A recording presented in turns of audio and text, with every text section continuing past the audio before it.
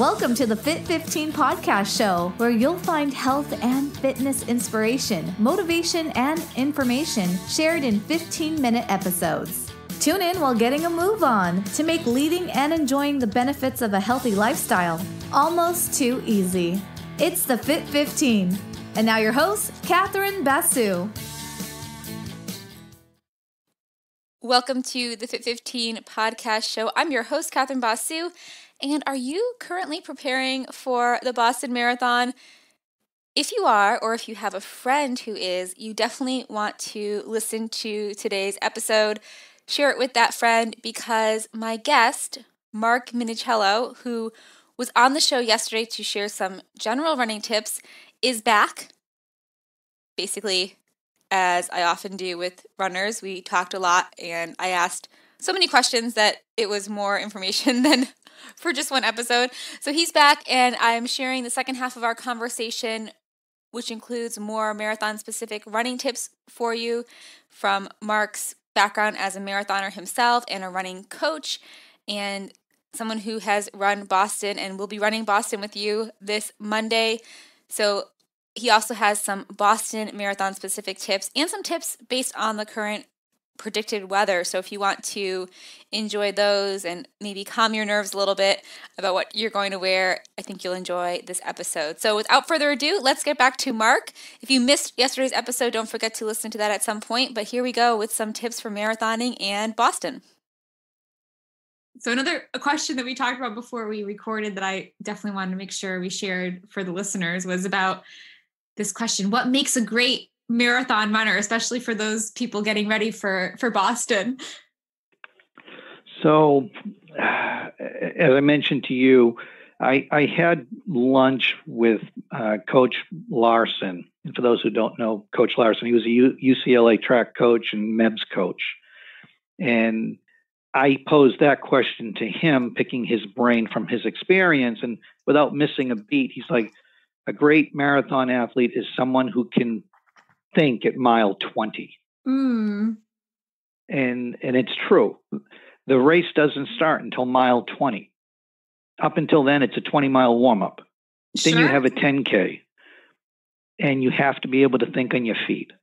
Sure. You know, the people that are running, that, you know, if you're racing against somebody, you need to be able to size them up, see what the strengths are or the weaknesses they have at that moment, or what's your plan? What's the terrain? How many corners do you have?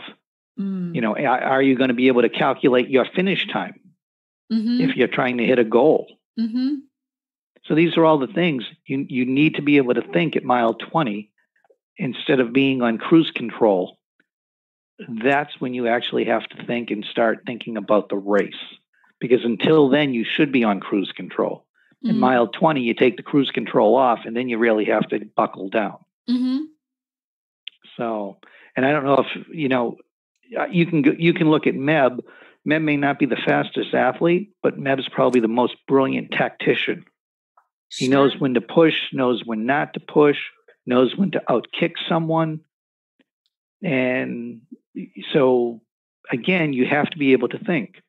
I've known athletes that could easily Boston qualify, and they get to mile 20 and suddenly they don't, you know, they finish the race and they don't Boston qualify. And it's like, well, what happened? And they're like, I don't know. I was on pace at mile 20 and then I didn't look any longer at my pace band. And, you know, you kind of scratch your head like, wait a minute. There's no reason why you shouldn't have Boston qualified. You felt strong. You were on pace through mile 20, but then you stopped looking at your. That's when you're supposed to start looking at your pace band, so you can calculate the math. These are the things that you need to know, and again, what makes you have to be able to think. So a question, Catherine, or something that you and I talked about before. Yeah. When you figure out what pace you need to run, if you're trying to qualify for Boston or if you're just trying to hit a time. And the answer is, for a marathon, nobody runs 26.2. Nobody runs the tangent 100%. It's impossible. you may be lucky and run 26.25, but realistically, most marathons, you're going to run about 26.4. So that's a quarter mile extra distance that you're going to run. Now, if you're trying to qualify for Boston, and I'll just use a 4-hour qualifying time, that's about a 9:10 pace to qualify to come in sub 4. But if you run 26.4 miles, you actually need to run a 9:03 pace. So that's enough to make a runner cry. Right. If he's on pace, he thinks he or she is qualified, only to find out that he had to run an extra quarter mile. And how many of the athletes that you know have said, "Oh, my Garmin's off. Right. I ran." You know, your Garmin's not off. It's you didn't run the tangent. So you have to be able to think. You have to figure out. You have to be able to calculate this. No, it's funny, but I'm laughing, but it's not funny when you are the one that ran the extra and are surprised that the time is not the time. So absolutely, and it's heartbreaking. And I've known some people. You're trying to run for the Olympic trials. Think about that one. You have to be able to calculate that extra distance. Yeah. 6 months or a year or life's work, and it goes out the window because you missed the standard, because you overran the distance. These are things you have to think about. Yeah. And that's what makes a great runner, is someone who can think. Oh, for sure. It comes back to that mental piece again, that mental component again we talked about earlier. Yeah, no, it is. The mental component is huge. It's not just running. Running's part of it. Right. But it's not all of it. Oh my goodness. Well, we are getting close. We have Boston coming up this weekend. I know you're running it. Any tips for runners? I know we just got that email about how it's not going to be great weather, although hopefully they're wrong. Any general tips for Boston or tips if it is not so great weather this time around for the listeners? Hi friends, it's Catherine, and if you are joining us and only have 15 minutes today and are using the podcast to get in an out and back walk of that length, that sound was your halfway point reminder. You will want to turn around now. All right, back to my conversation with Mark. Yeah, honestly, Vaseline your feet, Vaseline some of your body. That'll actually repel water and insulate you to a degree. As far as race tips, it's gonna be cold. I do better in cold weather as long as there's no headwind. Sure. You should be fine. The key is to stay warm at the beginning. You can go to an REI store or a camping store and buy a poncho. Those plastic ponchos will keep you warm and somewhat waterproof. Prior to the race. And then once the race starts, it is what it is. With Boston's a very tactical course. So for those who have never run Boston, the excitement and the adrenaline that you will have at the starting line is like no other. Sure. You have to hold back. Do not run faster than your race pace. The first 6 miles of the course are pretty much downhill. So everyone gets sucked up into the vortex of every other athlete there. And suddenly you're running 20 seconds faster than your race pace. And that's a sure sign to blow up. So the first 6 miles, you have to hold back. You're going to feel great. You're going to, the adrenaline will be pumping. And I can promise you there will be a lot of athletes passing you. Sure. Don't get sucked up. Sure. Hold the pace. When you get to mile 6, you can start to increase your pace to race pace. The first 6 should be a warm-up. Settle in between 6 and 10. 10 to 14 will be rolling hills. And then when you get to mile 16, you hit Heartbreak Hill. Now, Heartbreak Hill is a misnomer. It's not a hill. It's 4 hills. It starts at 16 and finishes at 20 and a half. So if you start this race fast, you will drain your energy. And when you hit mile 16 and have to go up 4 hills, you won't have the energy to survive it. Mm-hmm. So if you pace the first 6 slow, and then the next 10, you can pick your pace up to what is race pace. Once you get over the last hill, the 4th hill, which will be about mile 20 and a half, you have 6 miles downhill. It may not feel downhill, but it is. And you can make up all the time that you lost at the beginning and up on the hills. You can make it all back those last 5 miles. So the key for Boston is definitely pacing. I love it. Very cool. I'm excited for you for being able to come out and run Boston. How many people do you guys have out for the club coming out to Boston this weekend? Okay, so the first year of the club, which was 2015, we had 6 of us. Mm-hmm. Let's fast forward to 2019. So this year we have 43 qualified. Oh, wow. Yeah. Very cool. So we have a pretty large contingent going to Boston this year. Oh, it's awesome. I might have to make a sign. I told you I'm going to be sidelined. It was going to be my first one, but I'm still going to be out there cheering. Maybe I have to make a sign for you guys. Yay. Well, I'll be looking for you with 20,000 of our other fans. Right. So honestly, if you've never run Boston, there's nothing like it in the world. All marathons are unique, but Boston is by far the granddaddy. Well, because you've run several, you've done all the world marathon majors. I mean, I told you I wasn't going to keep you for that long, and now I want to keep you, for several hours. But do you have any? I mean, there's so you think that it's one of your top there, even going throughout the world running marathons? Yeah. Well, I mean, I've done the 6 majors. Yep. I've done New York twice, Chicago twice. This will be my 3rd Boston, and they're all different. Berlin was different. Tokyo. I mean, they're all different. Yeah. But Boston is the oldest. Mm-hmm. And when you step off a plane into Boston, the city just embraces you like no other. Mm-hmm. So, I mean, they're all unique.